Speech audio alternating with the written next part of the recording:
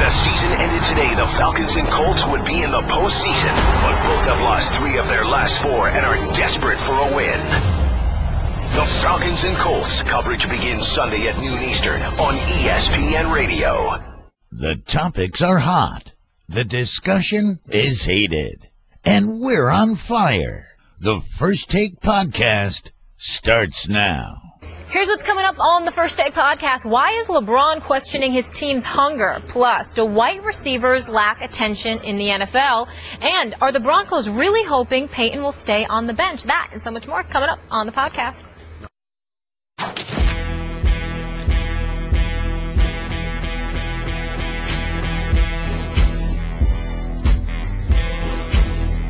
Welcome into a hump day edition of First Take. Thank you so much for hanging with us. The whole crew is in the house. Skip Bayless, Stephen A. Told y'all I'd be back.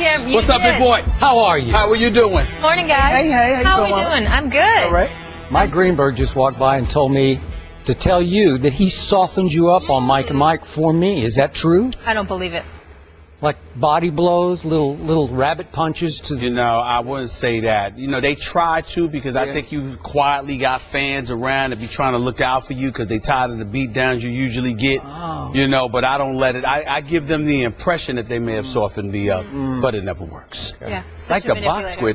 You're listening to it, brother. I'm so impressed. I'm listening to a sister. I'm listening to a sister, not a brother. I got you. Yeah. I got you. That's the truth. Fair enough. All right, okay. Let's work. All right, let's go. Talk about Skip's Cowboys and how they always find a way to stay relevant. And in case you missed it, I must admit this was pretty good. Tony Romo tweeting a clip from Major League. Guess there's only one thing left to do. Win the whole effing thing. Skip, scale of 1 to 10. How much did you like this tweet? Wait, well, you didn't really give the whole thing, right? Okay. Well, there's more? There's more you want to give?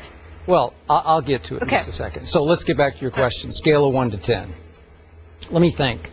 Scale of 1 to 10. I love this. A 20. How about a 20, Stephen A. Smith? Yeah. I loved this. This was the highlight of my day yesterday. And I even got to see you in the afternoon as we did a photo shoot together with Molly. Yes. And yet this was the highlight of my day because this was audacious. This was gutsy. This sent a powerful message to a football team in dire need of a powerful message from its leader. As Tom Berenger said in the iconic movie Major League, which is the classic worst to first movie, right? Tom Berenger in the clubhouse looks at his teammates and says, there's only one thing left to do. Win the whole bleeping thing. Okay, so we can't see that because we can't show it, and it would be more powerful. And if you saw the tweet from Romo, you can see the clip. And I want to explain to you, Mr. Smith, some quarterbacks, maybe most franchise quarterbacks, would be a little leery of returning from injury to a team that has lost 7 straight games. And most quarterbacks would think, now, wait a second. They're expecting me to be the savior of this mess, not Tony Romo. Remember what he did after the Patriots lost at Jerry World this year when he was injured, obviously? Remember when he marched right up to Tom Brady after the game? Popped him on the shoulder pads. I have no recollection. Remember that one? And he said, see you in February. I have no recollection of that because I think that Tony Romo was on the sidelines. He wasn't playing, which makes him irrelevant. But that's just me. Okay. But go ahead. When he did that to Tom Brady, I thought, the audacity, to quote Stephen A. Smith, the temerity, the unmitigated gall. And I love that one because Tony Romo believes that this division is shockingly winnable. So now he tweets out this link to Major League, and he is embracing, he is owning the pressure to be the savior of this team in this division. Even from a last place 2-7, I'm sure Tony Romo sits back and says, Mark Sanchez is now the quarterback of the Philadelphia Eagles. And I'm sure Tony Romo is thinking, Kirk Cousins hasn't yet won an away game this year, a road game. And he might even be thinking, Eli Manning has led this league in interceptions 3 different times in the last 3 years in a row. Eli's team has not made the playoffs. Am I right about that? You're right. Miss Connecticut, Miss Giants fan? You're right. Right? Okay. So Tony Romo sits back and says, this is doable. I've been telling you both. from day one, I've had this feeling about this team. It is eminently doable. It obviously has to start in Miami this Sunday. The odds makers say this is an even Steven game. This is a picket game. Cowboys at Dolphins. I will be the first to sit right here in this chair on Monday morning if they blow this game with Tony Romo at quarterback and say, I was wrong. You got me. But I think I'm going to be right at least about this Sunday, and then we'll see what happens from week to week because I got Tony Romo back, and nobody else does. Well, it's very, very touching that you feel this way. Quite hilarious, I might add.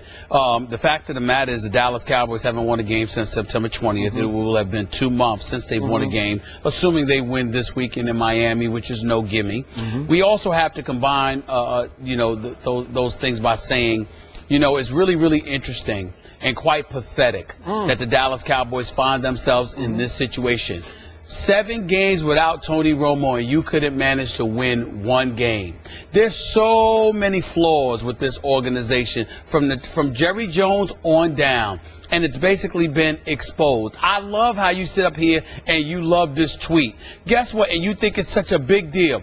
If you're Tony Romo, why shouldn't you be confident? You're playing with house money. You know why? Oh, really? Because they haven't won a game without you. The greatest thing, let me tell you the only bad thing about these Dallas Cowboys having lost 7 straight.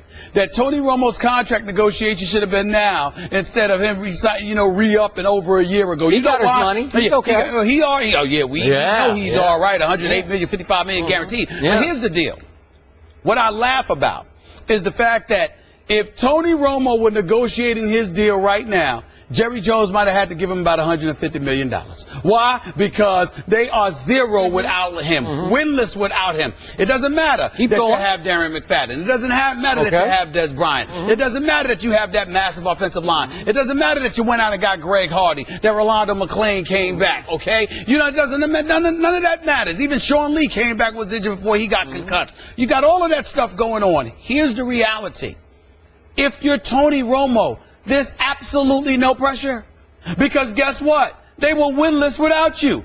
Anywhere you go is up. Certainly he's not going to win every game in my estimation. But even if he went, even if he ended up going 4-3 over the final 7 games, it's still better than 0-7.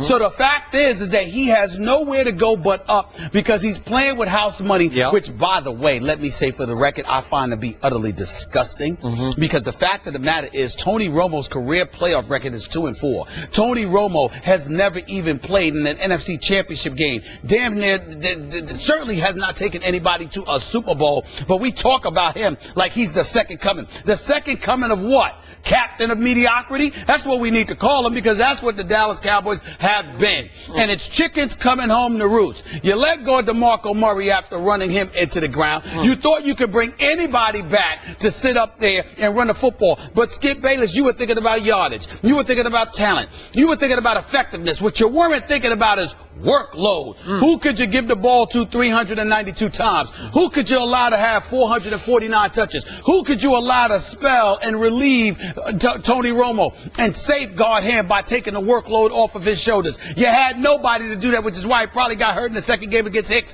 to begin with. In the end, what it comes down to is very, very simple.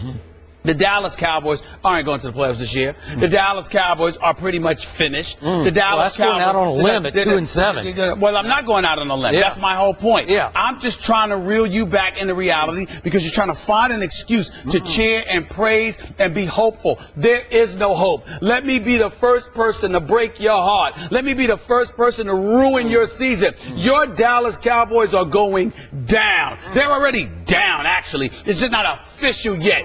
It's over. So you go ahead and you pray for little Tony Romo, okay? And have him sit up there and remind us of lines from the Major Leagues, the movie, okay? League.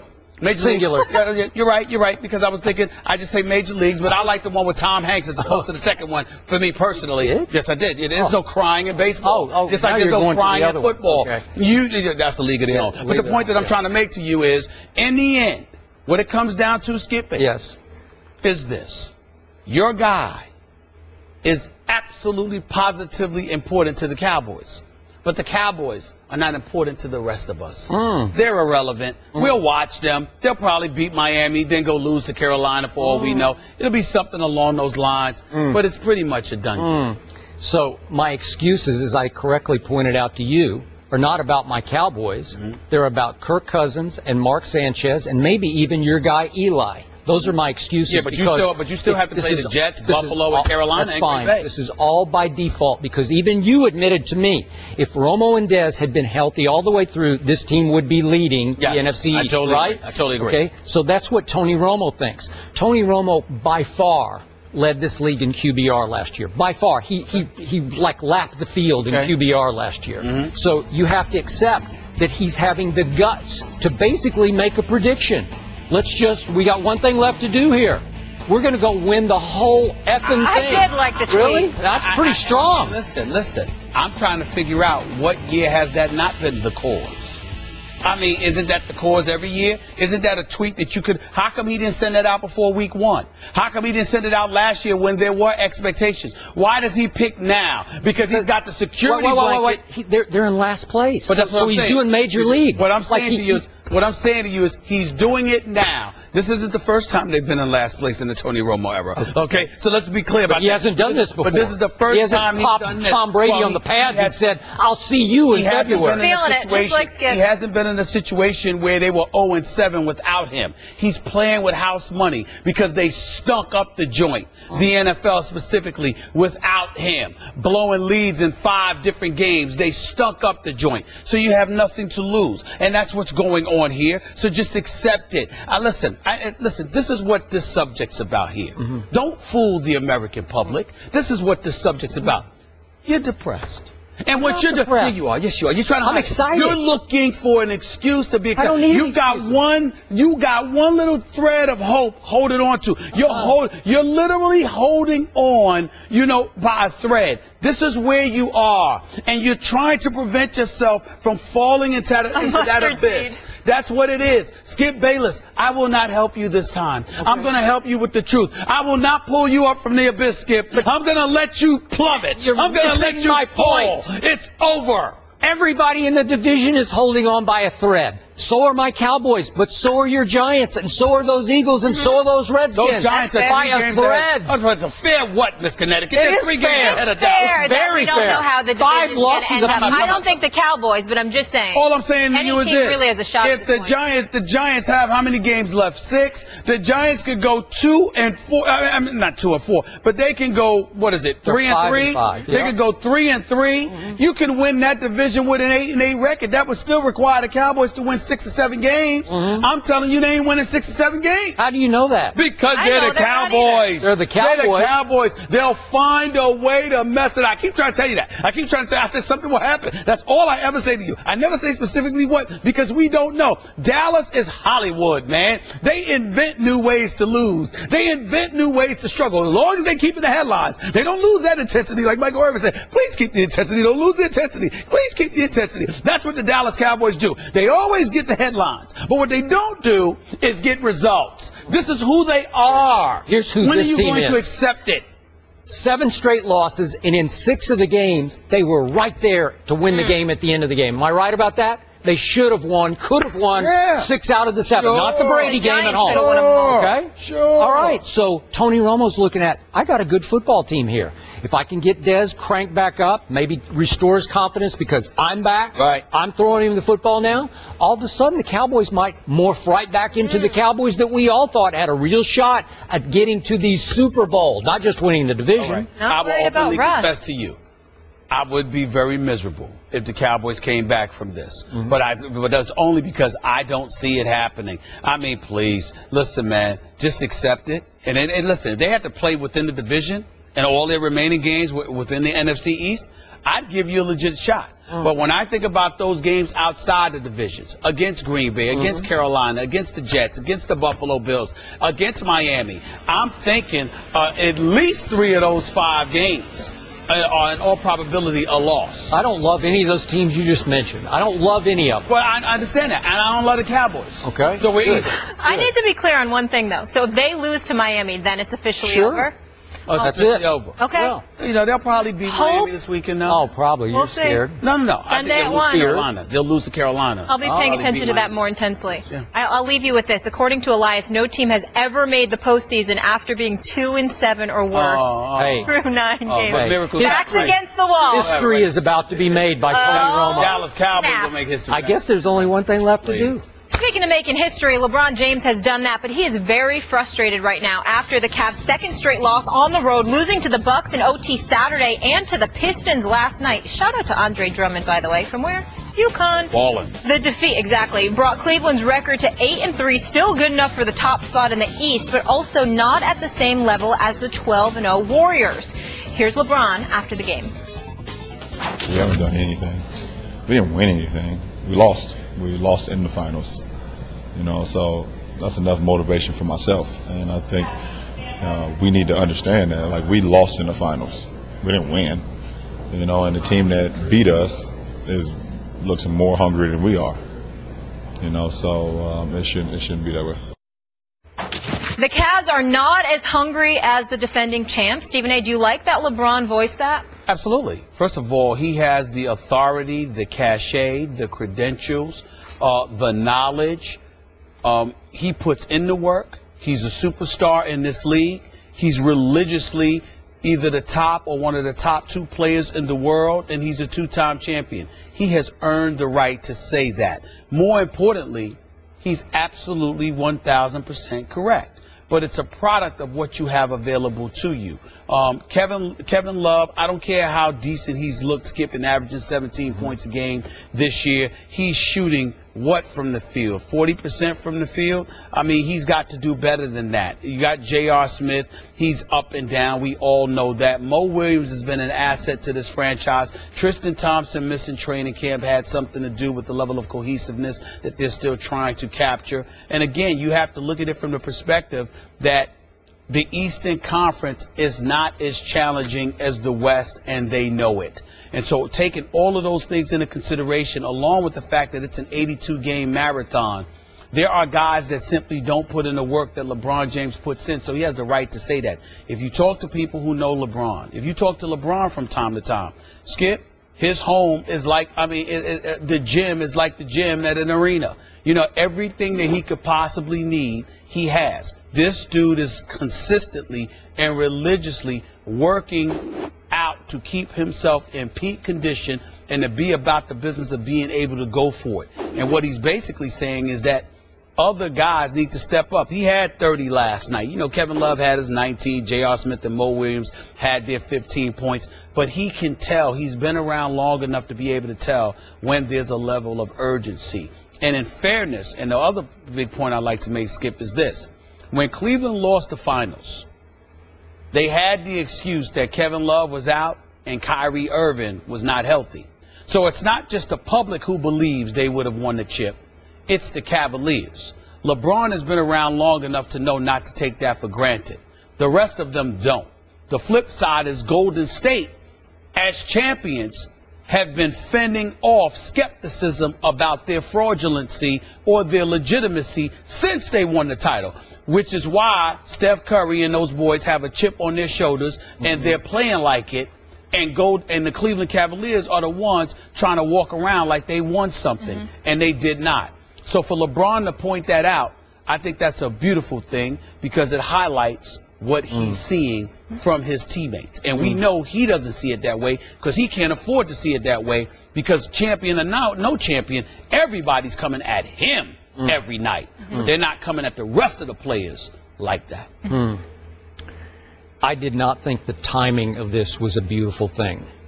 I was surprised LeBron picked this spot to take that shot at his teammates because he did not include himself in the blast. He was pointing fingers at the rest of his teammates without naming names. I assume Kevin Love was maybe at the top of the list. I'm going to say this again. Kevin Love is not capable of living up to what LeBron expects of him. He is what he is. They overpaid him. I told you, I've been on record. I'm not being a hypocrite about this. He is what he is not in the end. He's not that guy. He's not a fourth quarter guy. And if you're going to lean on him, not $100 million guy. He's not a guy. Come on. So you can't expect that from him. Now, to be fair, there's no Kyrie right now, and there's no Shumpert, and those are two huge key pieces to this puzzle, right? Backcourt. Okay, it is. So let's keep it in some perspective. But I was surprised LeBron picked this spot because LeBron wasn't great in the fourth quarter last night. I told you the last game we talked about, he was great in the fourth quarter. He chose last night to play all 12 minutes, which is unusual, wouldn't you say? Yes. All 12 minutes of the fourth quarter. He played 40 for the game. And didn't we hear before the season, I want to go with the Pop model, the Popovich model, right? I want to keep my minutes to maybe 30-ish or so like the Spurs do. So he plays 40 minutes. He plays the whole fourth quarter. And he scores 5 points in the fourth quarter, including one completely uncontested layup with 16 seconds left. So really just 3 other points besides that. He missed another key free throw. He's shooting 62% from the free throw line. That's pathetic. I got to tell you, so you got to point a finger at yourself so far. I know it's early, but 62% from the free throw line. And for that matter, he's not a three-point shooter. We know that, but 31% from three is hurting his team. Bless you. Thank you. 33 free throws he's missed already this year. So I'm looking at his fourth quarter. He had 2 late turnovers. It looked like the game was about to slip away anyway, but he had 2 chances late, and they're double teaming. I get that. One was on an inbounds pass very late, but he turned the ball over. So he didn't have a good fourth quarter. Big deal. But why would you then pick that moment after that game to say, we're not hungry enough, we don't want it as much as Golden State does? Well, we often see that the loser of a finals or the loser of a Super Bowl, as we're seeing with Seattle, that you have a hard time. You have a hard time dredging it back up because you were so close, then they got bad breaks, they lost players. So I don't really get the motivational blast at this point because I'm not sure it's fair right now to the remaining teammates. Well, that depends on how you look at it. You might have a point if you're just looking at it on its face. If you're delving deeper and you surmise that what he's seeing from the rest of his teammates is an absence of urgency, thereby putting a heavier load on him than he wants to carry, then that's a different argument. Because, again, if you're going to point to the 12 minutes that he played and a lack of productivity, because they were minus 11 with him on the floor in the fourth quarter, okay, if you're going to point to the fact that he played those 12 minutes and you're going to point to the performance, why not also take a moment to point to why he may have felt the need to play those 12 minutes in the fourth quarter? Could it have been because he's looking at his troops and he's not seeing them address the challenge with the level of urgency that it deserves? Now, we know that Stan Van Gundy is coaching these Pistons. He's also the president of basketball operations. They elected to lose out on Greg Monroe, let him go to Milwaukee. They kept Andre Drummond, who is flat out balling. I mean, this dude's a walking double-double. Reggie Jackson can play, too. And Reggie Jackson can play. Reggie Jackson can play. Game this season. That's right. Those two I like. I like those two in Detroit. I think it's some of the better talent they've had in the last few years. I got a lot of respect for what I see them trying to do.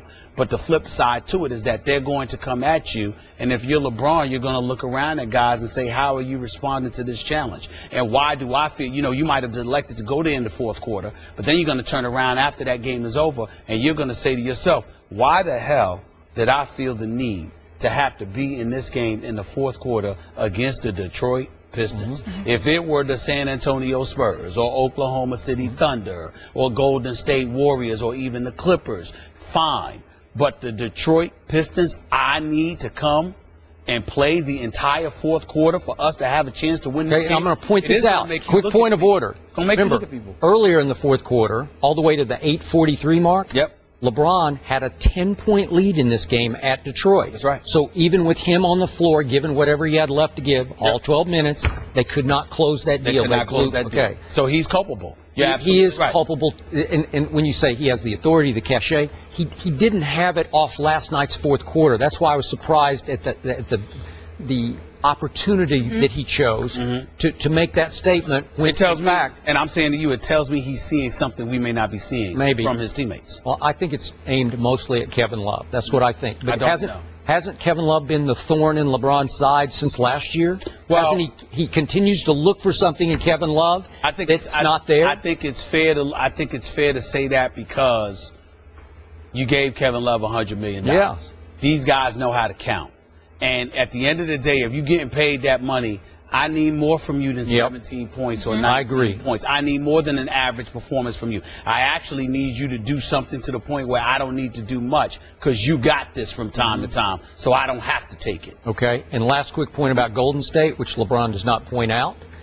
Golden State got a great break during this offseason. They had a media-made chip placed on their shoulder because nobody gave them much respect. It was lucky that they got through, and I was right there with them. I think there was a lot of luck involved in their championship run last year. Then nobody gave Steph any real recognition as a MVP candidate, including us.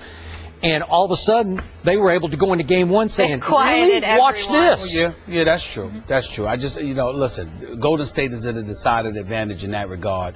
And even though we're sitting here talking about luck, I'm not so sure it's about luck. It's got to be something more than that. I don't know because I've been too busy doing other things, and I haven't. I know. So I have not taken the time to call, even though I just left Cleveland. That was on personal business. I haven't been to the Cleveland Cavaliers in more than a week or so. Digging my nose into what's going on. But I don't think it's just about love. I think. Even with Kyrie not there, I think some stuff is weighing on LeBron. I think that he's seeing that the organization, he might be thinking the organization could do things a little bit differently. That Kyrie, he's worried about Kyrie. He's looking at a guy like JR, questioning your level of discipline. I would agree. All of that stuff is going on. It could be anything right now. I simply don't know, but I don't think it's just love. Jordy Nelson is one of the best route runners, very, very explosive, a deep threat, can run any route in the route tree, and is a great with the ball in his hands after the catch. Now, Edelman is a tremendous slot receiver, has great short area quickness, has understanding to be able to read the defense, and has great chemistry with Tom Brady. I believe he's just as good as Troy Brown was, but people give credit for Troy Brown for being good. And I think Wes Welker and Edelman and some other guys, they don't get credit because they're white. That was Hall of Fame wide receiver Chris Carter on Mike and Mike this morning. He certainly knows a thing or two about the position, essentially saying white receivers get no love. Stephen A., do you like that CeCe said this? Well, I don't have a problem with it. I mean, I don't dislike it. Let me be very clear. I think to some degree he's right. I just think that, a lot of times we have to analyze why that is. In the case of Jordy Nelson, I think it's inexcusable because as great as Aaron Rodgers is, Jordy Nelson being that deep threat that he was and being able to do the kind of things, that he can do on a football field as a wide receiver, that can't go unnoticed. In the case of the Wes Welkers back in the day, the Julian Edelmans right now, the Danny Amendolas of the world, etc., what you look at them as a byproduct of the system and the star quarterback. Again, even though there's Aaron Rodgers in Green Bay, there was Jordy Nelson, not to poo-poo Randall Cobb, who can play well himself. But it was clearly Aaron Rodgers, Jordy Nelson. In the case of New England, it's Tom Brady, it's Rob Gronkowski. And I think Rob Gronkowski gets a lot of shine. But I also think that if we're being totally honest, a lot of times, wide receivers are emblematic in terms of the lack of shine they may get. What CeCe was alluding to, Skip, it's emblematic of the world that we're living in and exactly what the NFL actually aspires and desires without even admitting it. And that is this. Everything is about the shield and those three letters. You put on your helmet, you put on your shoulder pads, your football equipment, and you go on about your merry way. And when you're celebrated, it's usually the team, with the exception of the handful of marquee athletes that the NFL deems marketable and wants marketable for their brand. What happens is that you have a lot of cats in the NFL, primarily at the wide receiver position, that do other things to bring attention to themselves. The celebrations in the end zones and things of that nature, to sort of like, look at me, look at me, look at me. The reason I don't judge it as negatively as some others may judge it is because since the NFL makes such a concerted effort to be about those letters and about that shield, that brand, at the expense of the individual, and it could potentially cost them money. And we all know their contracts aren't fully guaranteed over the years and years like NBA players. Anything that they can do without excessiveness to bring attention to themselves, as long as it's deserved, I'm not hating on it. That doesn't usually that's not something that's usually required of the white receiver. And that is because if the white receiver is great and he wants shine, he's going to get it. Usually when they don't want it, they just don't want it. They don't want to bring attention to themselves. But if they want to bring attention to themselves and they're great at what they do, it will unquestionably come in their direction, more so than with some of these black players. And I think that's why that contributes to it to some degree. Okay, so bottom line, I'm going to ask you this question. As a black man, do you find that you occasionally discount the ability of a white wide receiver because he's white? No, I don't, because I see what I see. Okay. I see what I see. Now, Rob Gronkowski's great. Yeah, but we're talking about a wide receiver where you have to. That's different with the tight ends because there are a lot of white. Well, tight ends I don't discount them because of the color of their skin. I discount them because of their absence of ability compared to the black counterparts that they're going up against. If you ain't T.O., you ain't T.O. If you ain't Jerry Rice, you ain't Jerry Rice. In today's day, if you ain't Antonio Brown, if you ain't Des Bryant, if you ain't Julio Jones, I don't see color in that regard. No, I don't. Okay. I think I have been guilty on occasion of discounting the white wide receiver just because the numbers don't lie. I think we're all conditioned a little bit just by the statistics to say, gee, there just aren't very many of them. I'm going to point out to you the last white wide receiver, not tight end, but split receiver to go into the Hall of Fame was Steve Largent in 1995. That's 20 years ago. Right. And just to refresh some of our younger viewers' memories, if you keep going back to Hall of Fame inductees, you got Fred Biletnikoff, you remember from the Raiders, that's all the way back to 88.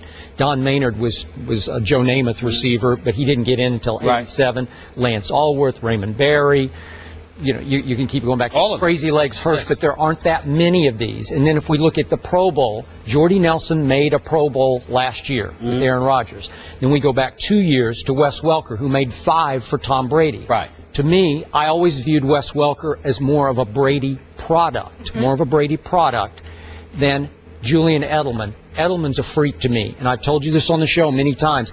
He is legit. He's not just a slot receiver. That's the only place where I disagree with Chris. You can split Edelman out. He can run 4.5 in the 40. He can get behind people. Got it. He has rare quickness and reasonable NFL wide receiver speed, like a pretty good wide receiver. 4.5 is no laughing matter, okay? So to me, he's not a Brady product nearly as much as Welker, who ran a 4.7 40 when he was coming in, okay? Undrafted. Okay, Edelman, again, a college quarterback drafted in the 7th round. Got it. But now back to Jordy Nelson. I've made the point to you several times on the show. I think we're missing the boat here. Jordy Nelson is a freak athlete to me. He's 6'3", 217, and he runs 4.5. Right. I think he helped, I'm not going to say he made Aaron Rodgers, but I think he was a big component that Aaron Rodgers is missing more than some people are giving it credit for. And I've said to you, sort of half-kiddingly, are you sure it wasn't Jordy helping make Aaron Rodgers than vice versa? Because I do think Aaron Rodgers came to rely upon the deep speed that Jordy Nelson has. He's got a gear of speed that makes him, with the football in his hands or running under a football, he looks like he runs 4.4 when he's on the football field in pads to me. So again, there haven't been very many. There aren't very many wide receivers right now. They're mostly slots, like Cole Beasley.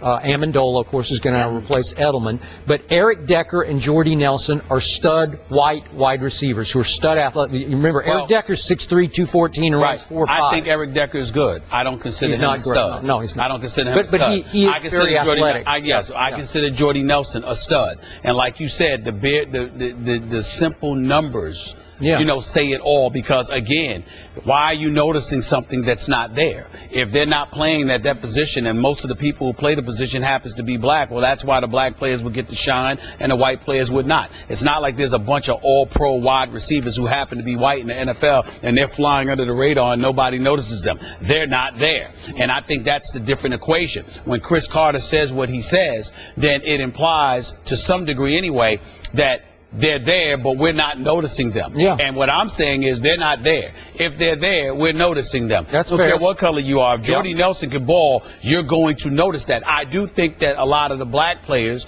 not a lot of them, but the few, bring attention to themselves in a different way. Okay. Antonio Brown with his flips, he's great. He's a great player, but you also know, and the dancing and all of that stuff, it is what it is. You know, when he did the complete somersault flip, but to me, I'm like, wow. Well, he doesn't even need to do that. He doesn't need that because I don't want him to twist the ankle, hurt an Achilles. He wants his money. He deserves his money. I want to make sure he gets his money. That's my position. You know, Des Bryant with the X sign or whatever the case may be. Julio Jones doesn't have to do much. Des Bryant doesn't even have to do much, but that X does add to Dez's appeal. It does. There's no doubt about that. You know, you got guys who happen to be white men who may not elect to go that route. Except for one. Who? Julian Edelman. Well, no question. Biggest trash talker in pro football. He's in every DB's face after every little catch. He'll catch you 3 yards. Should have seen him at the Patriots parade. But the flip side to it, though, I did not see that. But the flip side to it, guys, is this. We talk ad nauseum and rave ad nauseum about the greatness of Tom Brady to the point where we say the Bill Belichick success era is all about Tom Brady. Tom Brady made Bill Belichick because Bill Belichick wasn't this or wasn't that until Tom Brady arrived. Well, we can't sit there and say that about Tom Brady with Bill Belichick, but they'll say that about Julian Edelman. So it's in the case of a Julian Edelman, one could argue that Tom Brady contributes to the lack of respect that he gets unintentionally, of course, because Tom Brady is just so phenomenal at what he does that you gloss over. It's just like I was watching NFL films and they were, rehashing the Super Bowl last night on the NFL Network and what have you, and you had the offensive line coach talking about, even when they were down 10, he said, "Were we concerned? No, we weren't. Because we got Tom Brady, the ninja. You can do anything." You see, so when you have that kind of mentality, it does not matter who you put out there because he's so great. Even though Aaron Rodgers is so great, Jordy Nelson is such a freak that you can't disguise or hide what he does. But what Jordy Nelson possesses is usually something that's possessed by a lot of black players, which is why you see the vast majority of them at that position over the last 20 years. Okay, so has Jordy Nelson done himself a disservice by not being more vocal, more outspoken, more audacious on the field? Well, that depends on what he wants. If he wants more shine, then he has done himself a disservice. If he wants to fly under the radar and doesn't want that attention, then he hasn't. But let's also keep in mind that we don't need to use this as an excuse to, and I'm not saying we're doing it, but we don't need to use it as an excuse to denigrate players out there who do bring attention to themselves. Because you got to remember that this is not the NBA. You're not walking around and you're recognizable. That's true. Okay, you're putting on helmets and football equipment. I agree. And your identity is disguised to some degree. If you don't step out, there, then guess what?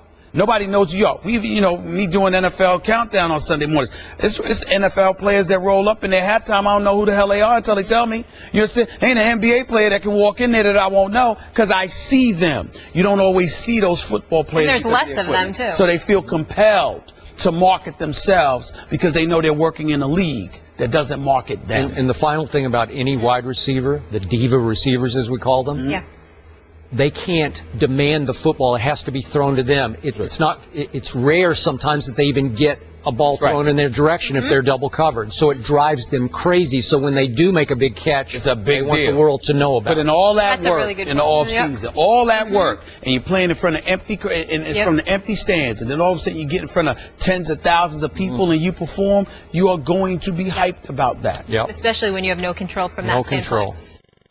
What's better than all punk and everything? Everything you need on GoPhone from AT&T. It gives you unlimited talk, text, and data usage with the first 1.5 gigabytes at high speed. Plus, it's only $40 a month after a $5 auto refill discount. AT&T, mobilizing your world.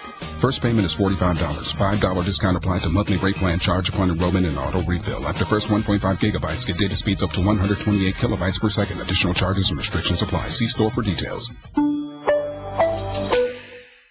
Meanwhile, in the NFL, is Peyton Manning done in Denver? ESPN.com insider Mike Sandos spoke to an NFL personnel director 2 months ago who said he thought the Broncos would be eager to make the move to Brock Osweiler at the earliest opportunity. The personnel director added, quote, "If anybody is going to make the change like that, the person who's going to do it is Elway. No one else could do that in the middle of the season with possibly the greatest quarterback of all time. If stuff does not perk up, there will be a mystery injury." and there will be no coming back. Skip, have we seen the last of Manning as a Bronco? I don't know, Stephen A. I read this piece, and I was dumbfounded by paragraph after paragraph. And Mike Sando quoted some other insiders, personnel-type people in the NFL, who shared a similar view that the Broncos could not wait to replace Peyton Manning. And at the first opportunity, once they demoted him, he would stay demoted. The reason this is hard for me is because Peyton Manning still had this team at 7-1 going into the Kansas City, what turned into a debacle. And they were down 22-0 when Brock Osweiler took over. And I didn't watch it, but the numbers are decent, 14-24 for 141 yards, a touchdown, and 1 interception. But that was straight mop-up. That was game lost. You get to go in with not that much expectation and just let it fly. And if you're telling me that it's strictly about Peyton's inability to stay healthy, I would get that. If we're talking about just straight ability, I do not get it, because I still think Peyton Manning is a much better option than Brock Osweiler. I will tell you, I probably watched Brock Osweiler 3 times when he was at Arizona State. I watched him once. I wasn't exactly blown away any of the times I watched him. 6'7", 240 pounds. Got drafted when he was only 21 years of age. But then again, a second-round pick. But still, is that the next Peyton Manning? Really, that's going to be a better option even right now than Peyton Manning? We know his body is betraying him. We talked on Monday. Now he's got a torn plantar fascia on top of bruised ribs. I don't know if they're cracked, but bruised, and some shoulder issue that they list on the injury report. So his body is breaking down. If you're telling me he just can no longer stay healthy at age 39, he'll turn 40 shortly after the season in March. And remember, most quarterbacks, history will show you, hit the wall at 38. That's always been the cutoff age where they start to unravel at 38. Even the great ones, you can just track it. But at 39 going on 40, right, is the body just shot where he can never stay or get healthy? Okay, if you're telling me that, that's fine. But I'd still rather have Peyton Manning, even right now, if he could get healthy in 2 more weeks to make a playoff run over Brock Osweiler. Maybe I'm missing something here, but I don't get that. And I don't get this piece came off, and again, Mike's just quoting these people, but it came off as very harsh, but they seem to know what they were talking about, that it sounds like, and we know that there's been a sort of a culture clash between Kubiak and Peyton, but it almost sounds like when Kubiak took over, his mandate was, we've got to find our first opening to ease Peyton out the back door and go with Brock Osweiler. There's a couple of layers to this that I think you haven't touched on, so I'm going to try to do it for you. First of all, let me be the first to say that Kubiak is the luckiest dude in America. He did absolutely nothing to deserve this job in this pristine position. You have this job. This is nepotism at its best, because you have this job because you are a friend and somebody that John Elway knew. I'm not trying to disrespect him. I'm just stating fact. Based on how things ended for you in Houston, based on what you failed to accomplish throughout your years in Houston, you did not deserve this head coaching job. It's that simple. You lucked up. That's number one.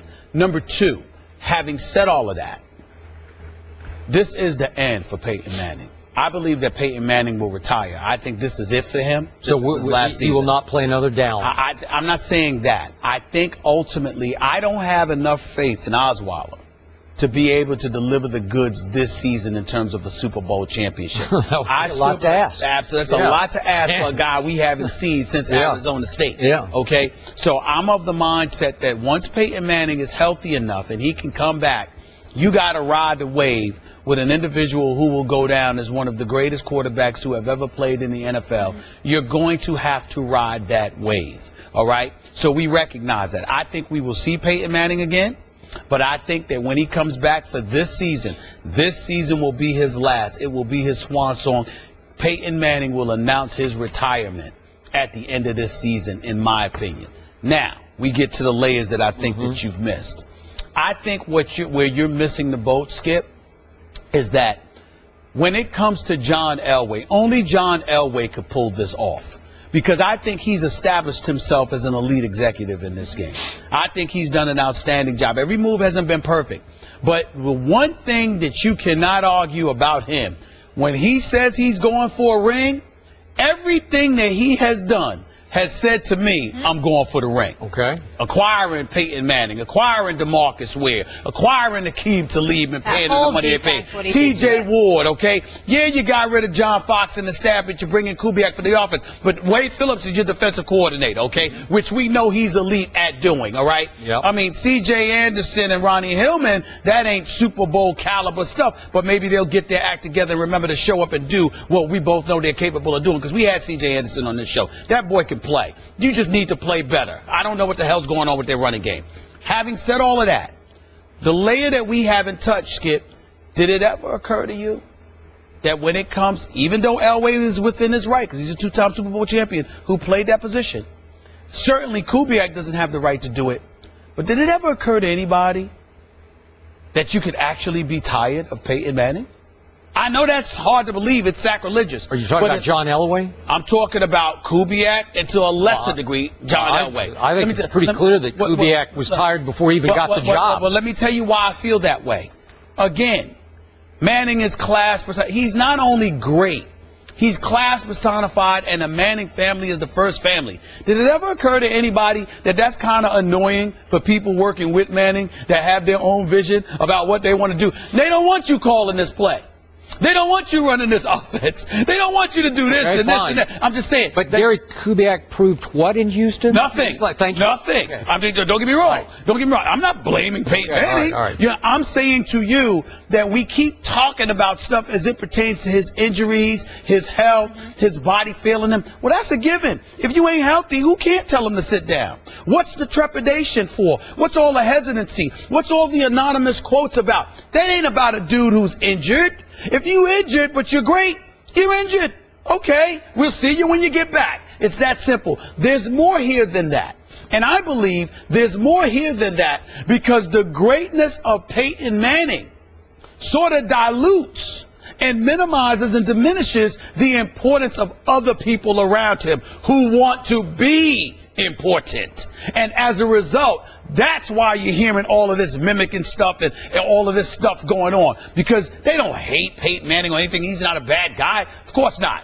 What they're saying is that we have our own vision about what we want to do about life without Peyton Manning. And with this defense playing the way that it's playing, it's even more urgent that we expedite that process. And I think you see a little bit of that going on right now, which is why guys, the anonymous quotes, the stories and all of that stuff. I also think some of the hesitancy, though, is because they're not sure if they should be turning to Brock. Well, I don't agree with that. Here's why. Because he's not healthy. So that's your backup. Now, if he were healthy and then you got a decision to make, weeks from now, your point might be valid. But I think right now you have no choice because we're looking at Peyton Manning and the body's failing and we're wondering the plantar fascia and, everything that he's going through and it's 39 and attrition, all of that stuff is kicked in. So it's a perfect legitimate excuse to sit there and say, Osweiler, come on in and show us what you got.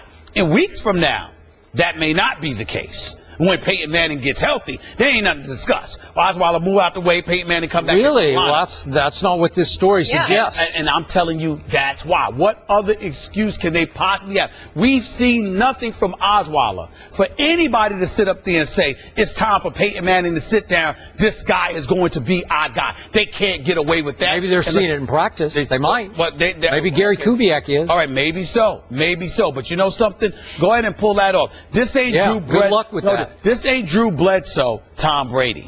Tom Brady succeeded. I agree. Drew Bledsoe. This is Peyton Manning. You can't pull that off. But if you were trying to, what other methodology would you exercise other than what we're seeing? Okay. Here's where I do disagree with you. Your bottom line. You think we've seen the end of Peyton, like he will retire after this season? Yes. Okay. If by chance Peyton cannot get healthy the rest of this season, and there's a good chance of that. If you have torn plantar fascia, you're not going to be able to come back. You're going to be limpy the rest of the year. So if that's the case, and Peyton just can't get healthy for the home stretch here, I believe he will definitely want to play one more season. Now, would John Elway say not here? He might. But see, that's where it also gets tricky.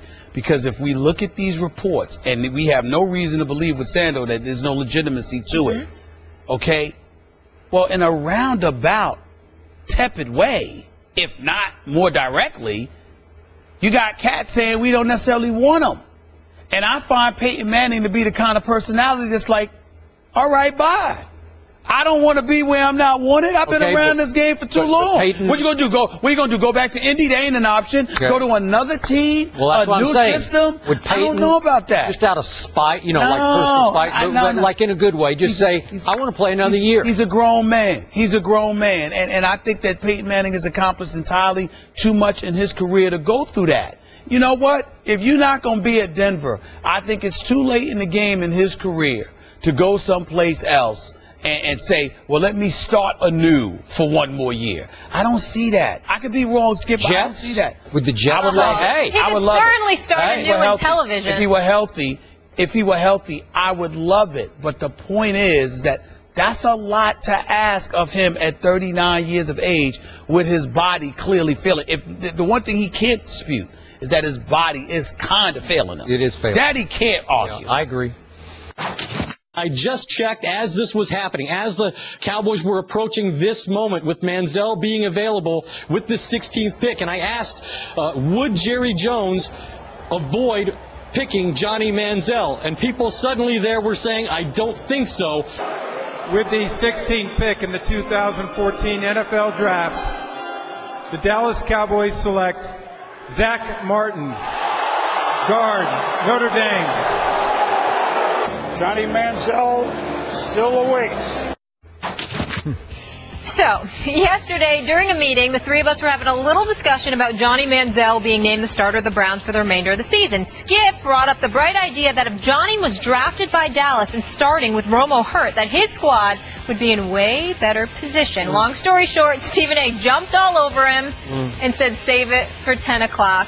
I laughed. Wait, did you derisively state bright idea? Was that sarcastically stated? That was sarcastically, because I think it's ridiculous. Molly, and I can't believe you believe it. I want to let the audience know, because unlike some people I know, I do not lie to the American public. Molly does. I wanted to bring up this subject because I wanted you to state on national TV what you told me yesterday afternoon about Johnny Manziel. The floor is yours. I want you to say exactly what you told me. To speak the truth of this matter? No. Just say exactly what you told me. I'll state it. I might even embellish it a little bit because I've had more time to think about it. I've been thinking about it for about 5 straight weeks, and last night I thought harder about it to the point that, for sure, if Johnny Manziel had been a Dallas Cowboy this year, after Tony Romo got hurt, he was the backup quarterback, I believe Johnny Manziel would have won 4 of the games that they lost, 4 out of the 7. And I might even make a case he would have won 5 out of 7. I'll tell you that in just a moment here. But 4 would have gotten them to 6-3 with Romo returning this week. And they would effectively be running away with the NFC East. Not stop it. I can't. Not stop it. Jerry Jones badly wanted to draft Johnny Manziel. Yes. I wanted Jerry Jones to draft Johnny Manziel with the 16th pick, but I had no idea he would even be around at 16. And I was stupefied when he fell all the way to 16 and then continued to fall all the way to 22. Somehow, some way, Stephen Jones, his son, or maybe the football people in combination with Stephen, at the last second, Stephen is a great first name, talked Jerry off his position. We have to draft Johnny Manziel. They went with the highest ranked player on their board, who was Zach Martin, and boy, you cannot fault that pick because Zach Martin, as a rookie, made the Pro Bowl. I don't know, maybe he's on a Hall of Fame path. Zach Martin, I still say I would have taken Johnny Manziel. We know about all the off-field issues that have ensued. We know about the rehab. We know about this incident after that incident after this incident. You can make the case to me that Johnny, as a native Texan in Dallas, could have been in Sin City versus in Cleveland, where you say there's not that much to do to get in trouble. I say Johnny would get in trouble wherever he was if he was so inclined. But I also think that Johnny, as a Dallas Cowboy, was meant to be. He was born to be a Dallas Cowboy. Johnny is flat out Hollywood. Johnny is not Cleveland. He is not a Cleveland Brown. I agree with that. Johnny's been stuck with the worst group of skill players in the National Football League, starting for the Cleveland Browns. You put him with Dez, and you put him with all the other weapons that Dallas has behind that offensive line, and say, go, Johnny, go. Make plays. I'm looking down this list, and I believe Johnny would have won at New Orleans. Remember the overtime game that they lost? I believe he wins that game. They lost 26-20 in overtime. Okay, I believe he would have beaten Seattle because he would have made one more play than Russell Wilson. He would have out-Russell Wilson. They lost that game 13-12. I believe he would have beaten the Eagles at Jerry World. They lost that game in overtime 33-27 and could not make a play to save their lives with Matt outhouse to castle to outhouse again. And then finally, at Tampa Bay, you don't think Johnny could have made one play to win the game at Tampa? Come on. I don't. He just The would have Giants made barely. Oh, yeah, but yeah, you're turning it into a Giants topic now. But there, I just gave you 4. And the first game that they lost was to Atlanta. And again, Brandon just stay off the weed and got them to a 28-17 lead at halftime. Could Johnny have done that? I don't know. But Johnny definitely wouldn't have gotten outscored 22-0 in the second half against Atlanta, which wasn't yet quite the Falcons, and now we've seen the Falcons come back to earth. Johnny would have won that game too. I believe that would have gotten him to 5 more. That would have gotten him to 7-2. And we would be having a very different conversation with Johnny positioned to eventually replace a starting to age Tony Romo. A beautiful thing to watch. So again, he belonged there. He would have saved this year. Jerry should have gotten his way, and Jerry continues to call him a franchise quarterback because even last week, Jerry put Johnny Manziel in the same sentence with Ben Roethlisberger as a franchise quarterback. And all you did by saying that and closing it to that is highlighting that Jerry Jones can be every bit as idiotic as you can be when it comes to Johnny Manziel. That is an asinine Am I wrong? statement. Johnny Am I Manziel wrong? in I the just same showed you sentence. what would happen. Johnny Manziel in the same That's what he sentence as said. Big Ben Roethlisberger, As a and you're going franchise to act like that's a decent statement to make. You're going to sit there with a straight face. told you, on I thought he was national gonna be a television with the star. camera staring at you. Yes. And you're going to tell me that Johnny Yes. Manziel deserved to be mentioned in the same breath as The Big Browns Ben want Johnny Roethlisberger? Manziel. No, they Zip did it. not. Answer my Nope. question. Johnny Manziel deserves to be As a- mentioned in the same breath as a as Big franchise Ben quarterback? Roethlisberger. Sure. What? Okay, deal with What? the issue. Where's your Diet Mountain Dew? I need it checked. Don't Something change needs to the be done. I'm not subject. changing the subject. I'm staying on it. You got a lot of nerve saying Debate something this. that asinine. Talk First of me all, out let of me- this. I'm going I there. showed you. Number one, they would not have lost to New Orleans. That defensive lapse that happened in the overtime had nothing to do with Johnny Manziel. You'd have lost that game. Oh. You'd have lost to the Eagles. You'd have lost to the Against Eagles. that weight against That's right. That's you right. killed the New Orleans I'm defense. that's Johnny right, I puts killed up it. 30 in that game. Please, stop It's it. easy. He would have fumbled. He got a Come strip on. sacked as well. Okay, they would have lost to Philadelphia. All right, they would have lost to the Giants. Oh, by the way, I gave you and the by Giants. by the way, I think they would have beaten Atlanta. I'll give you credit for that. They would have lost to Seattle. Seattle would have had at least 13-12. Pick them apart. 13-12. Don't go by the forced fumble. Go by the fact that you saw what Seattle did against Carson Palmer in terms of stripping and sacking him twice. I think they would have done that to Johnny Manziel is what I'm trying to say. So I think their defense would have found a way to score because their speed and the pops, they would have hit on him because he's so miniature in NFL standards. I think they would have been in a position to take advantage of that, okay? So I'll give you that Johnny Manziel probably could have won 2 games. 2 of those games. They would have went 2-5 with him. Okay, so that would have made them 4-5 at this juncture. That'd be I'll pretty give you good. that. That'd be tied for the I give you that. lead, I give you right? that. I give you that. Yeah. But to act like they would have gone 5-2, 5-2. I kind of like 5-2. That's just Russell asinine. Wilson scored 13 Listen, points. we're not Are going you by that. kidding We're me? not going by that because we're not just going by what the other teams do. Oh. I'm talking about what a defense would have been able to do to Johnny Manziel. I think that Johnny Manziel against Seattle would have made a couple of turnovers that would have led to scores. Okay? I think the Eagles would have done the same thing because they came into the league. They came into that game very opportunistic, leading the NFL in takeaways. I think that Johnny Manziel would have been able to hold on to a 28-17 lead or a 21-7 lead also that Atlanta had against them. I definitely think that that's something that is plausible. I'll give you that. But I'm not giving them those other games. You need to stop that nonsense. You know what? It's blasphemous. I'm also and you're looking. I disrespectful. just read right over this. You're disrespectful to Big Ben Roethlisberger. And to Zach Martin. And listen, Zach Martin, I'm being disrespectful. Yes. I don't agree with Do you that. know what he did to that O-line? Okay, wait a second. Wait a second. Hold on just a second. I really do. But it's hard for me because the offensive lineman was rated high on the draft board, plus he ended up being an all. Okay. And here's the point. You think I'm being disrespectful to Zach Martin? I said that it was a great pick. Yeah. But Johnny would have been a better pick because they already had a Ronald Leary who lost his job to Lyle Collins. Right. They stole Lyle Collins in Right. this last draft because he went undrafted because all the issues surrounding him. Mm-hmm. So all of a sudden you would have wound up this year with Lyle Collins and Ronald Leary at the guards. Would it be a slight drop-off from Zach Martin? A slight one, but I don't think a major Well, drop-off. I will say this to you. Here's the argument that you could make for and against Johnny Manziel being a Cowboy. You had just paid Tony Romo his money, and you had promised that you would prioritize the offensive line because that's what he was begging Jerry Jones to do. That's point number one, okay? But at the same time, it would have been nice to see Johnny Manziel spelling for him. You thought Johnny Manziel was a franchise quarterback. Well, how are you going to be a franchise quarterback when you just gave Tony Romo franchise money? He couldn't pull that off. 34 years old. But I'm saying, but you wasn't talking about. Might have to do with the Aaron Rodgers. Yeah, but you want. He might have to wait 3 years. No, you don't. You of all people don't get to say that because you weren't talking. I just did. Allow me to tell you why. You weren't talking about Johnny Manziel waiting.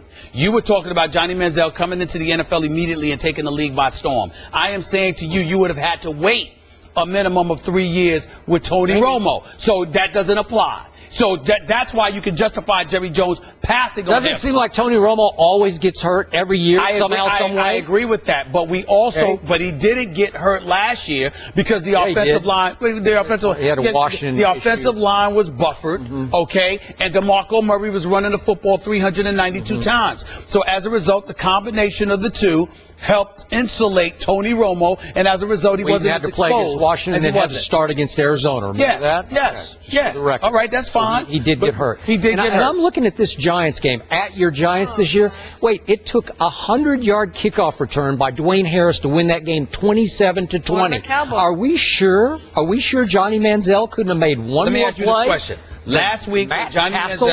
Last week, when Johnny Manziel completed like 33 receptions, threw for 375 yards against the Pittsburgh Steelers, primarily in garbage time. Prior to that, what had we seen from Johnny Manziel? You're getting a distorted view because he has no weapons and he has no line. I agree with that. I agree with that. But what I'm saying to you is you haven't seen it. Now, it's not his fault. It's based on the absence of weapons he has had. But you haven't seen much from Johnny Manziel. All I'm saying is pump the brakes. Don't sit up here and talk like he deserves to be mentioned in the same sentence at any point with Big Ben Roethlisberger. Big Ben Roethlisberger is a future Hall of Famer. He's one of the great quarterbacks talking about in a the NFL. franchise quarterback. He said if in this next draft, he's saying if I see a Roethlisberger or a Manziel, maybe I'll take him.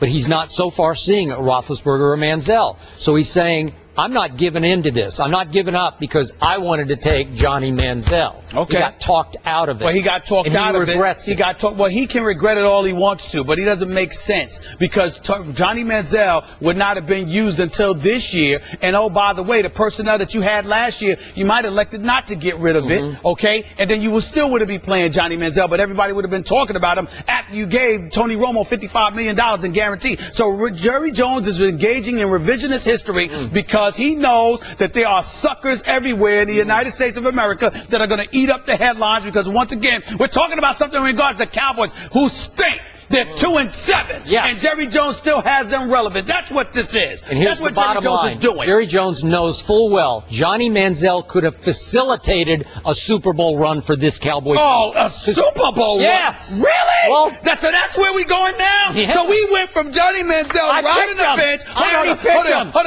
on. Stop the presence. Bring the camera here, please. No, keep it here. Yes. Keep it here. We go Don't from give him a camera. a few weeks ago, This we're is a wondering two-man whether show. or not It's a Johnny two-man Manziel show. should I be don't playing care. in the I'm talking league. over him. And now here we He are. does not The Johnny deserve to get a Manziel solo leading a act. team to the Time, Super guys. Bowl. Partnership. Are you kidding It me? is not The a solo Super act. Bowl. I'm The sorry, Super Bowl. you cannot mentioned hear a the word Super he's Bowl. saying. Unbelievable. No, stop it. It's unbelievable. Over the and Super out. Bowl. It is time to go to commercial, Molly. Let's Please go. Take us Go ahead No, to commercial. I- Go ahead to commercial. Johnny Manziel in the Super Bowl. That's what you just said. No. The Super Bowl. I have Okay. something to say. We don't have to worry about backups because guess what? Tony Romo's back and he's going to win the Hold on. whole How do you know? bleeping thing. How do you know he's not going to get hurt Sunday? Stop How do you it. know he's not going to get hurt Sunday? We Against don't know that. Miami. That would Book just it. make my Let's case see. even stronger. And now, for Geico's edition of Stuff Found in Your Car, we go inside your side door pocket. Hello, yes, the crumpled receipt with gum in it. From your anniversary dinner, you sprang for expensive wine, your server was Beth.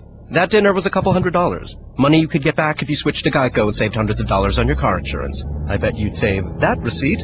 Frame it even. But really, where did I go wrong? Was it the corkage fee? Geico. 15 minutes could save you 15% or more on car insurance. Visit geico.com today. Meanwhile, news out of Houston. Kevin McHale told our Chris Broussard this morning that the Rockets have fired him as head coach. Houston is off to a 4-7 start, good for 11th in the West. The great Magic Johnson tweeting the following after the news broke. If it's true, the Houston Rockets fired Coach McHale, they've made a big mistake. Last season, the Rockets finished second in the West with 56 wins. Stephen A., does Magic have a point here? Yes, he does. Magic Johnson is absolutely right. Skip, you and I are both fond of Daryl Morey. He knows what he's doing.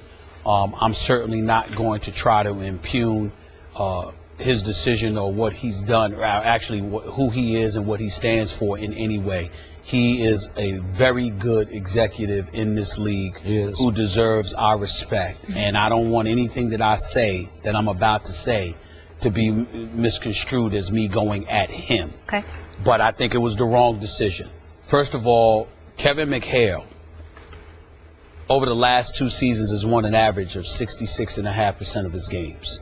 Kevin McHale led the Rockets to, the number 2 seed in the West last year. Kevin McHale led them to a Western Conference Finals appearance, okay? And 11 games into this season, all of a sudden it comes to an end. I think it was entirely premature. I think it was uncalled for. I think that his resume as a head coach, he deserves better than this. But guess what, Skip? I'm not going to put this at the doorsteps of Daryl Morey.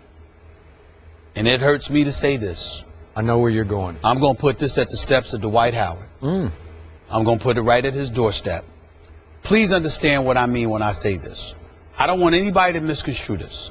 This is not Dwight Howard in Orlando where it's a soap opera and all of this stuff's going on and he's a prima donna. I'm not talking about any of that. I happen to like Dwight Howard. I think he's a good person, okay? I think he's a much better person than he's given credit for, to be quite honest with you.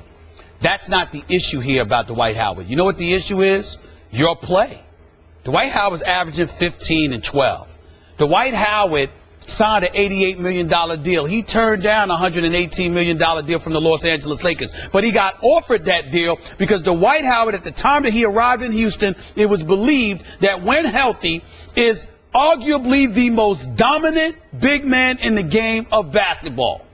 And he has taken a back seat to DeMarcus Cousins. He's taken a back seat to a lesser degree to DeAndre Jordan and other guys in this league who play the forward position. Andre Drummond is now getting more shine. This is a guy that Hassan Whiteside in Miami. Keep going. Skip the hell. Greg Monroe in Milwaukee. Okay? I mean, the fact of the matter is, when you look at Dwight Howard, I'm not going to lie to you. Where are you, bro?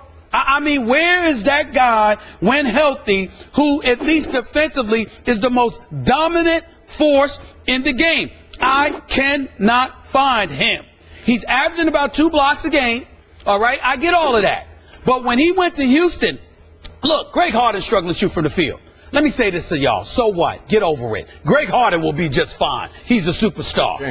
James Harden. I'm saying Greg Harden. James Harden. He'll be just fine. Okay? And he's got to adjust to playing with Ty Lawson, who we all know can play. As long as he get his personal issues in order, Ty Lawson can ball. Patrick Beverly has been out for a few games. That's disabled them to some degree. So there's a lot to work with. But Kevin McHale, to me, before Tim Duncan, is the greatest power forward that I ever saw. Kevin McHale knows how to teach power forward spot. That, combined with Olajuwon, was supposed to drastically and positively impact Dwight Howard, yet somehow, some way, Dwight Howard is just another name in the starting lineup in the NBA right now. And he's better than this. I'm going to look into the camera again and say, Dwight Howard, bro, where are you? Where is that dominant dude that I know can play this game? At least, Skip, you got to remember, Dwight Howard was so dominant defensively that he was able to average 20 because he'd set up fast breaks with block shots. He'd rebound and run the floor. Now, maybe it's injuries because he might not be 100% healthy, but somebody needs to tell Dwight Howard that you were up here when you arrived in Houston. You are now just any other player. And to me, if this dude is on the level that he signed on with Houston to be on, Kevin McHale still has his job. Kevin McHale is still a head coach in Houston. If Dwight Howard is that dominant player that we all know him to be, good guy, I don't want to hear any negative stuff about him and his personality. Stop it. There's the problem with Dwight Howard. There are other big men in the game who look better than you. And that is why, to me, Kevin McHale is gone. So you're saying Dwight's lack of production? Yes. Yes. Kevin McHale. Think about it, Skip. If Dwight Howard was Dwight Howard in Orlando, even if Dwight Howard who wasn't 100% but was in L.A. with them, Houston doesn't look like this. Kevin McHale still has his job. This is what it is. Yeah. Yesterday, you did say to me, yes, Kevin McHale's going to be in trouble quickly. I told you yesterday afternoon when we were filming our promos that's going to be running in a few weeks, I told you I didn't think that Kevin McHale was going to make it through the night, that I'm hearing he could be gone. And it happened. Okay, so I got to get to the guts of this. Sure. Why did it happen? Was it Daryl Morey saying something has to happen here, somebody's got to go, somebody's got to pay because we're 4-7? That's only 11 games into the year. Would Daryl Morey overreact that quickly to this start? Okay, was it a player revolt against Kevin McHale? Possibly, because this is a tough team to coach. Yes, personalities on James Harden's, he can be a little different. He can be his own guy. You've had some issues with him before, right? You never know. Yeah. So you threw in Ty Lawson, that was Daryl Morey throwing him in, saying, we need a point guard. We need to put you as the off guard. We need the ball out of your hands completely, where we get it into your hands just to shoot the basketball. And maybe James has not liked that flow, that mix, that rhythm with Ty Lawson. But is that Kevin McHale's fault? Because I know Kevin a little, not a lot. He is his own man. Yes, he is. He takes nothing off nobody because he doesn't need to. He was and is a Hall of Fame basketball player, and a lot of our younger viewers don't know what you were just saying, but he was great. They don't realize that. I love the mailman, Karl Malone. I love Karl Malone. Karl Malone was not a better power forward than Kevin McHale. Right. From 10 feet I would agree Kevin with that. McHale was the most dominant offensive power forward. So he knows that. He knows he can teach it, and he knows he took this team to the 2nd seed in the West and all the way to the conference finals. That was a pretty good year. And so now at 4-7, you're out because of what? I got to believe it was a player revolt where either Harden and or Dwight and or whoever else you want to throw into the mix, Patrick Beverley, I don't know, where they all just said, this is not working with Kevin. He's become too difficult for us to deal with. And finally, Daryl Morey threw up his hands and said, okay, I got to change the scenery here. I'll look into it. I'll know the answer to that question in a few hours from some of my NBA sources. But let me say this. Number one, I don't want to put that on the players on that level. I don't think that James Harden and those guys are those kind of guys. They might be a bit temperamental, a bit sensitive at times. You know that with James Harden, but it doesn't matter. You don't have to flow with me, like me, or whatever the case. I love and respect those guys for who they are and what they represent to the basketball community. They're great guys. They're ambassadors for the game. They bust their tails. They work hard, and they produce for the most part.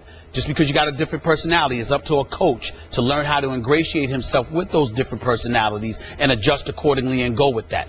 I don't believe that would be the case this early, not when you're just fresh off a Western Conference Finals appearance. I think the analytics. Remember their comeback against the Clippers? Yes, it was like all time, right? All time. 19 points in the third quarter, outscored them 49-9. Don't get me started with that. I'm still depressed. The point that I'm trying to make to you is that when you look at it from that perspective, there were analytics guys, because we know that Daryl Morey's into that, and Kevin McHale had to adjust to that usage. Sure. That could have played the role. Maybe. But I think the one undeniable component, because I'm not trying to say, when I say Dwight Howard, I'm not trying to say that was the only reason. Please don't misconstrue what I'm saying. And I'm not trying to say he did it intentionally. I'm just saying that Dwight Howard's got to play better. You're big time as a player. We just can't see it. You don't look that way.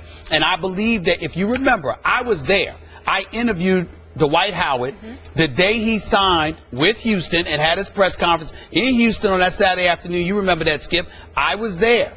Guess who else was there? The Calvin Murphys of the world, the Hakeem the Dream Olajuwons were there. Believe it, Moses Malone was there, God rest his soul. Kevin McHale, obviously.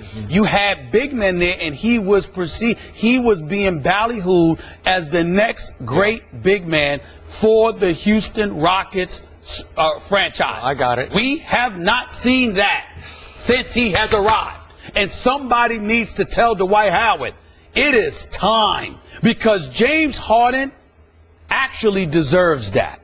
He's too much of a superstar for you not to be who you're supposed to be. You know and I know, in the end, this team revolves around James Harden. It did all last year when he put up MVP kind of numbers. His numbers are way off. He's had some really bad nights this year. But Skip, it also helps when you block shots and you facilitate breaks and score easy baskets. That's what I'm talking about with Dwight Howard. We got to see it, man. He's got to step up. Jordy Nelson is one of the best route runners, very, very explosive, a deep threat, can run any route in the route tree, and is a great with the ball in his hands after the catch. Now, Edelman is a tremendous slot receiver, has great short area quickness, has understanding to be able to read the defense, and has great chemistry with Tom Brady. I believe he's just as good as Troy Brown was, but people give credit for Troy Brown for being good. And I think Wes Welker and Edelman and some other guys, they don't get credit because they're white. So that was our Chris Carter earlier today on Mike and Mike, speaking out about the lack of recognition for white NFL receivers. We welcome in Brian Dawkins to the desk. Good to see you. See you as well. All right, Brian. So do you agree with CeCe's comments here? I hear what he's saying, but on this one I have to disagree. Okay. I think that if you look at Wes Welker and Edelman, I think that a lot of it, I think Tom Brady takes away from what they do. I think sometimes even goes with Peyton Manning with some of his receivers. Because of what Peyton is, as great as he is, they say that you can just put anybody in those offenses and they'll have success. I think that when you look at the receiver position, for whatever reason, it's become, well, I do know the reason, but because of the athletes that are at the position, the receivers, the brothers, they are able to do things on a consistent basis on the outside to exploit some of the coverages that goes up against them with today's rules, the way that things are today. I think that if you look at Jordy Nelson, I think he is one of the exceptions because he has that athleticism. He can actually get off the line of scrimmage. He can stretch the field. He has the speed. He has the ability to do some of those things. I don't think it, but I really don't think it's discrimination. It reminds me of the cornerback position. And I was really trying to think, when was the last time I could remember having a white cornerback? You got to go way back. Think about it. Like, when was the last time? And I don't think it's because of, cornerbacks, white guys, we're prejudiced against those guys. I think you're just saying the facts. Just saying the athletes, right? More of the athletes are apt to be African Americans at that position. But I don't think that the guys are not getting the credit. I think they're getting the credit. I just don't think it's going to be the credit that the Julio Jones gets, the Megatron gets, because, listen, when you're talking about those guys, you're talking about potential Hall of Fame type of guys. So I think that they get the credit, they get that type of, credit, but to Chris's point, Wes Welker and those guys will not, I don't think they ever will get that type of pub. It's not because of white, I think it's because of talent. Well, that's basically what I said, and I think that when you look at it from the point of what Chris Carter was saying, I get where he's coming from, but there's a couple of sides to this. Number one is what you're pointing out, the fact that predominantly at those positions you see black players as opposed to white players. And then the other point that I brought up to Skip and Molly earlier was the fact that in the case of a Julian Edelman example, who Skip considers a stud, we've raved so much about Tom Brady that pretty much everybody is glossed over because of the greatness of Tom Brady, because you're perceived as being a byproduct of the greatness that he puts on display on a year-to-year basis. Whereas, for example, even though Aaron Rodgers is so great, there isn't a sustained system spanning years and years and years in Green Bay for you to look at Aaron Rodgers and say it's everybody else with Aaron Rodgers. You see what I'm saying? Whereas with Tom Brady, he's been in New England, for the last 13, 14 years doing this with the same coach. You understand? And pretty much the same system. So you look at it from that perspective, and obviously that factors into the equation as well. And then we can take it to another level. Like, for example, we see Matthew Stafford,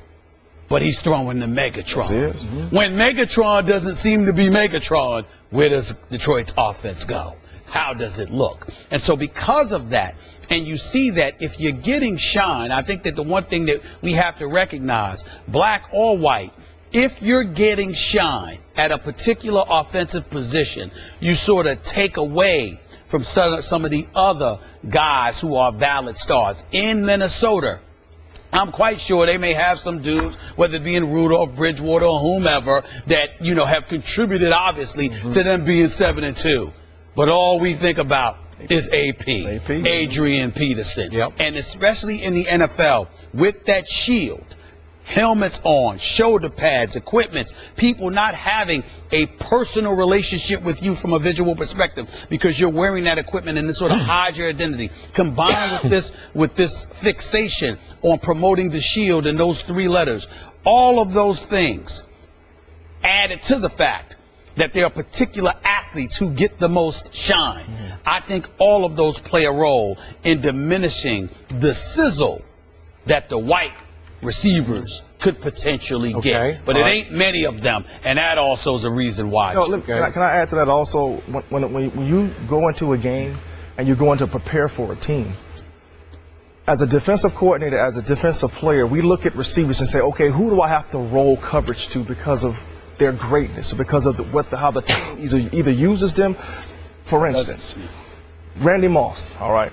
When he was in his heyday, there's only so many guys I gave that type of respect to line up maybe 15 yards deep instead of 10 to 12. It's because of what he can do. So, again, I think because of the talent, you look at things a little different. We've seen things a specific way for so long, and it's been those guys outside, Megatron, those type of guys, that now we're getting more of the long linear type receivers instead of the short, quick receivers, and some of the white guys are the short, quick receivers, and they work in the slot better. Let's skip to piggyback off of his point. Remember Barry Sanders running back for the Detroit Lions.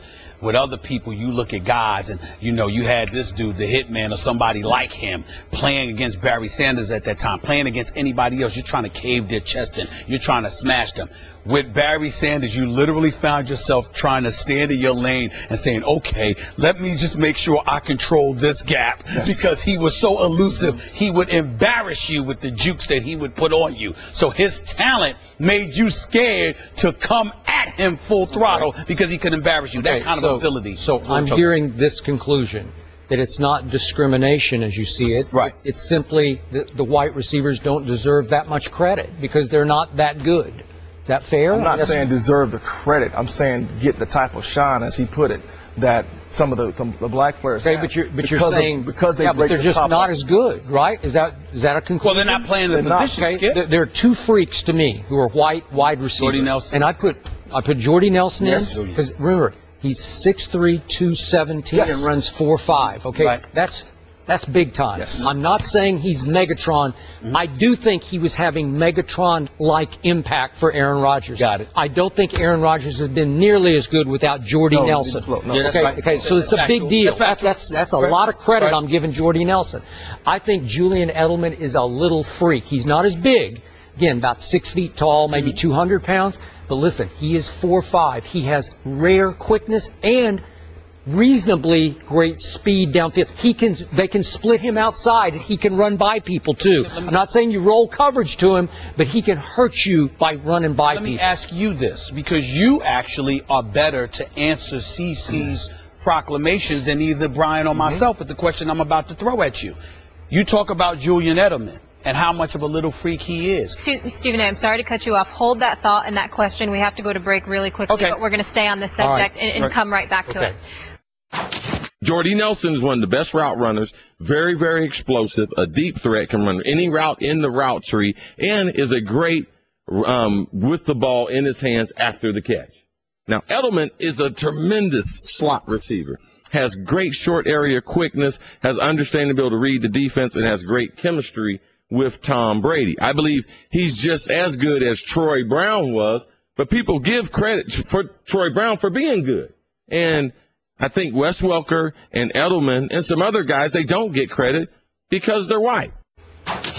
So that was our Chris Carter earlier today on Mike and Mike, speaking out about the lack of recognition for white NFL receivers. We welcome in Brian Dawkins to the desk. Good to see you. See you as well. All right, Brian. So do you agree with CC's comments here? I hear what he's saying, but on this one I have to disagree. Okay. I think that if you look at Wes Welker and Edelman, I think that a lot of it, I think Tom Brady takes away from what they do. I think sometimes even goes with Peyton Manning with some of his receivers. because of what Peyton is, as great as he is, they say that you can just put anybody in those offenses and they'll have success. I think that when you look at the receiver position, for whatever reason, it's become, well, I do know the reason, but because of the athletes that are at the position, the receivers, the brothers, they are able to do things on a consistent basis on the outside to exploit some of the coverages that goes up against them with today's rules, the way that things are today. I think that if you look at Jordy Nelson, I think he is one of the exceptions because he has that athleticism. He can actually get off the line of scrimmage. He can stretch the field. He has the speed. He has the ability to do some of those things. I don't think it, but I really don't think it's discrimination. It reminds me of the cornerback position. And I was really trying to think, when was the last time I can remember having a white cornerback? You got to go way back. Think about it. Like, when was the last time? And I don't think it's because of, cornerbacks, white guys, are with prejudice against those guys. I think you're just saying the facts. You're saying the athletes, right? More of the athletes are apt to be African Americans in at that position. But I don't think that the guys are not getting the credit. I think they're getting the credit. I just don't think it's going to be the credit that the Julio Jones gets, the Megatron gets, because listen, when you're talking about those guys, you're talking about potential Hall of Fame type of guys. So I think that they get the credit, they get that type of credit. But to Chris's point, Wes Welker and those guys will not. I don't think they ever will get that type of pub. It's not because of white. I think it's because of talent. Well, that's basically what I said, and I think that when you look at it from the point of what Chris Carter was saying, I get where he's coming from, but there's a couple of sides to this. Number one is what you're pointing out, the fact that predominantly at those positions you see black players as opposed to white players. And then the other point that I brought up to Skip and Molly earlier was the fact that in the case of a Julian Edelman example, who Skip considers a stud, we've raved so much about Tom Brady that pretty much everybody is glossed over because of the greatness of Tom Brady, because you're perceived as being a byproduct of the greatness that he puts on display on a year-to-year basis. Whereas, for example, even though Aaron Rodgers is so great, there isn't a sustained system spanning years and years and years in Green Bay for you to look at Aaron Rodgers and say it's everybody else with Aaron Rodgers. You see what I'm saying? Whereas with Tom Brady, he's been in New England, for the last 13, 14 years doing this with the same coach. You understand? And pretty much the same system. So you look at it from that perspective, and obviously that factors into the equation as well. And then we can take it to another level. Like, for example, we see Matthew Stafford, but he's throwing the Megatron. When Megatron doesn't seem to be Megatron, where does Detroit's offense go? How does it look? And so because of that, and you see that if you're getting shine, I think that the one thing that we have to recognize, black or white, if you're getting shine at a particular offensive position, you sort of take away from some of the other guys who are valid stars. In Minnesota, I'm quite sure they may have some dudes, whether it be in Rudolph, Bridgewater, or whomever, that, have contributed, obviously, to them being 7-2. But all we think about is AP. Adrian Peterson. And especially in the NFL, with that shield, helmets on, shoulder pads, equipment, people not having a personal relationship with you from a visual perspective because you're wearing that equipment and this sort of hide your identity, combined with this fixation on promoting the shield and those three letters, all of those things added to the fact that there are particular athletes who get the most shine. I think all of those play a role in diminishing the sizzle that the white receivers could potentially get, but it ain't many of them, and that also is a reason why. Can I add to that also? When you go into a game and you're going to prepare for a team, as a defensive coordinator, as a defensive player, we look at receivers and say, okay, who do I have to roll coverage to because of their greatness, because of how the team either uses them? For instance, Randy Moss, all right. When he was in his heyday, there's only so many guys I gave that type of respect to line up maybe 15 yards deep instead of 10 to 12. It's because of what he can do. So again, I think because of the talent, you look at things a little different. You see, we've seen things a specific way for so long, and it's been those guys outside, Megatron, those type of guys, that now we're getting more of the long linear type receivers instead of the short, quick receivers, and some of the white guys are the short, quick receivers, and they work in the slot better. Well, Skip, to piggyback off of his point, remember Barry Sanders running back for the Detroit Lions. With other people, you look at guys and, you know, you had this dude, the Hitman, or somebody like him playing against Barry Sanders at that time, playing against anybody else. You're trying to cave their chest in. You're trying to smash them.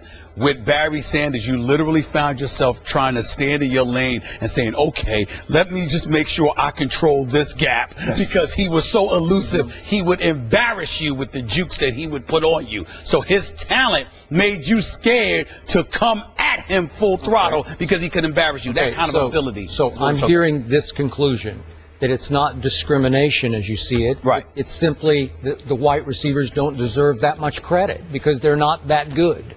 Is that fair? I'm not saying deserve the credit. I'm saying get the type of shine, as he put it, that some of the black players have. But you're saying because they but break they're the just top not line. as good, right? Is that a conclusion? Well, they're not playing the position, Skip. There are two freaks to me who are white wide receivers. Jordy Nelson. And I put Jordy Nelson Yes. in because remember, he's 6'3", 217 Yes. and runs 4.5. Okay, Right. That's big time. Yes. I'm not saying he's Megatron. I do think he was having Megatron-like impact for Aaron Rodgers. Got it. I don't think Aaron Rodgers has been nearly as good without Jordy Nelson. no, Yeah, that's okay, right. okay, so it's a big deal. That's a lot of credit Right. I'm giving Jordy Nelson. I think Julian Edelman is a little freak. He's not as big. Again, about 6 feet tall, maybe 200 pounds. But listen, he is 4'5". He has rare quickness and reasonably great speed downfield. They can split him outside, and he can run by people too. I'm not saying you roll coverage to him, but he can hurt you by running by people. Let me ask you this, because you actually are better to answer CC's proclamations than either Brian or myself with the question I'm about to throw at you. You talk about Julian Edelman and how much of a little freak he is. Stephen A., I'm sorry to cut you off. Hold that thought and that question. We have to go to break really quickly, Okay. but we're going to stay on this subject and come right back to it. More in just a minute.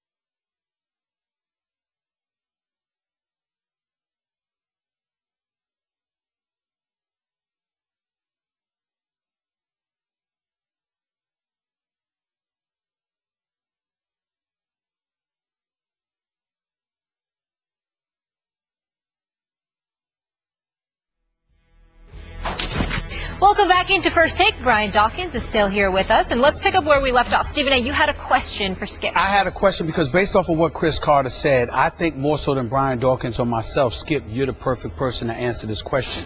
When you talk about Julian Edelman being that stud, but not being recognized, because that's what Chris Carter was alluding to, how responsible does somebody like even yourself feel, considering the fact that you rave so much about Tom Brady, knowing that potentially it could be rationale for how Julian Edelman gets reduced, simply because the greatness of Tom Brady is elevated above all things? But I've told you for years. You have. I thought Welker was more a product of Brady than this kid. Right. Because this guy, as he's emerged, Edelman, he's his own man to me, because he will get in anybody's face down the field. He will make noise. He is that guy. He is a fire starter. He is helping Brady. He's helping make Brady as much as vice versa. You've always made that point, but stay with me on this, Brian, because what I'm asking you is, because of how much you rave about Brady, how much of an issue do you think the media, including yourself, plays in the fact that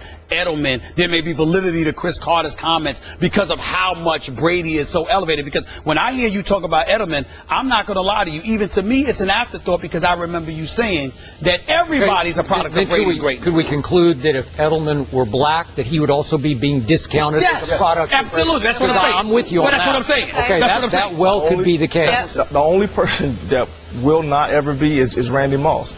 That's a good point. Because of who he is. And again, when we start talking about these individuals, these being Randy Moss type guys, that's once in a lifetime type of dude. These are not the dudes that come along all the time. Right. And believe me, when you have GMs and they sit and watch film and they're trying to get personnel, you best believe they're not saying, okay, because this guy's a white guy, I'm not going to bring him on the team. Nobody's accusing them of that. They're not doing that. Yeah, right. On the other side of it, when guys step on the football field, the respect factor, and I'm speaking from a player's perspective, a respect factor for a player in a system goes a long way. It does.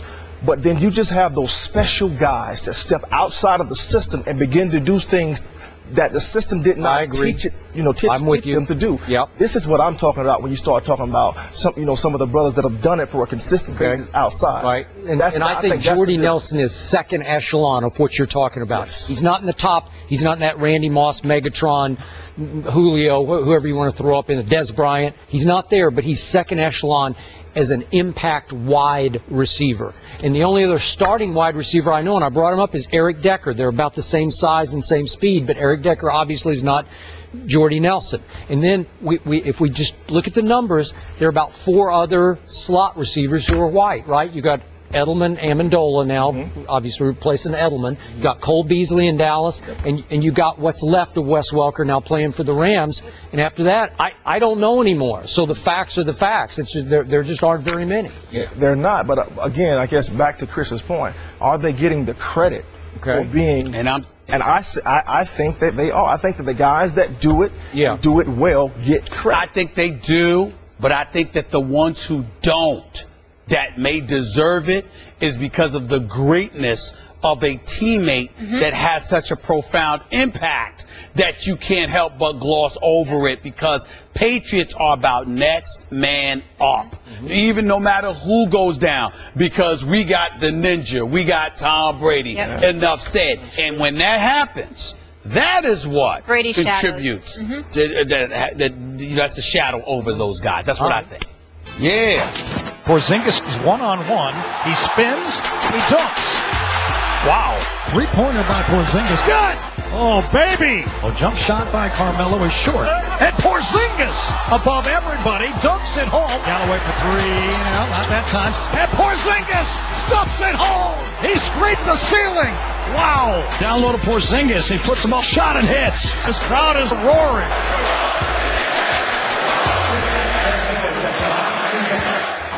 Kristaps Porzingis has another big night for the Knicks. 29 points and 11 boards in a win over the Hornets. Stephen A., what is your reaction to all this same love in your city? I got to admit, I'm stunned. He deserves it.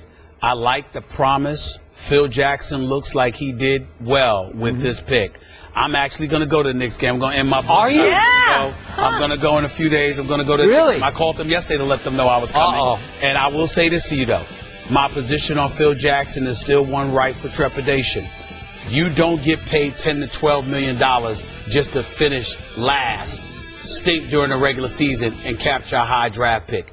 As an executive, with his cachet, his name recognition, you have to show me you can go out there and recruit a marquee free agent. Right. Otherwise, you ain't no different than Sam Hinkie in Philadelphia, who couldn't recruit anybody out of a paper bag. He's just trying to build off of the draft. So are you willing to admit that the future is suddenly now for your Knicks thanks to a 20-year-old I wouldn't say who's 7 foot 3 inches tall? I wouldn't say the future is now. What I would tell you is that I like Porzingis a lot. 29 and 11? Well, that's against Charlotte, but Did you see the like dream shake? I like him a lot. See the putback dunks? I saw it. See the easy threes? I saw it's a little bit awkward. Got to put some weight on his bones. You'll see what happens. Do you realize he's putting pressure on Melo to live up to Porzingis? Yes, he is, and I like that. I like that. I'm very pleased with what I'm seeing for the New York Knicks. I want to state for the record, you should go and support the Knicks. My boycott is over. One thing for me, please take a selfie with Porzingis. Please, please send us that.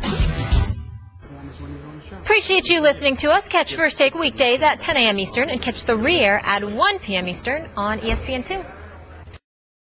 If the season ended today, the Falcons and Colts would be in the postseason, but both have lost 3 of their last 4 and are desperate for a win. The Falcons and Colts coverage begins Sunday at noon Eastern on ESPN Radio.